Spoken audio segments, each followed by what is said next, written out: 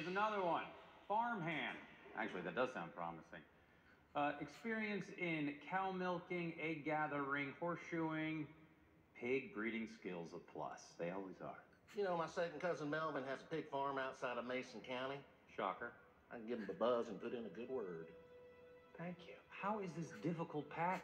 I'm at least as employable as the other JSA members, right? Well, Dr. Midnight, he's a surgeon. It sounds icky. Our man was a chemist. Lab nerd, no thanks. And the Green Lantern ran a broadcasting company. Entertainment business, it's a lot of headaches. What's your family history? See, myself, my granddad raised me in his salvage yard, and all I ever wanted to do was take broken stuff and make it work again. True story. Well, all my parents ever gave me was a chip on my shoulder. They treated my sister and I like props to show off to their snooty friends. I mean, that's why I love being Starman. I'm not a prop. I serve a purpose. I'm somebody important. And without that, I'm nobody, really. Whoa.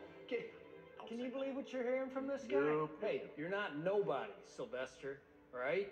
You're Starman. That's right. You're Starman. Let me tell you a little story. I went to live with my grandparents after I was born. My mother dropped me off one day, and she told them, "He cries too loud." Cried too loud. Never saw her again.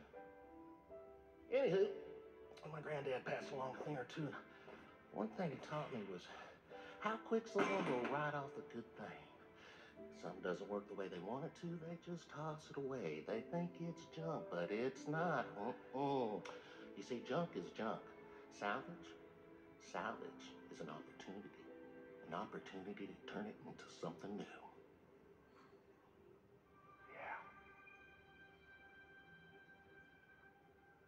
Sorry, sometimes I get self-absorbed. Were you still talking about car parts, or was it a metaphor about me?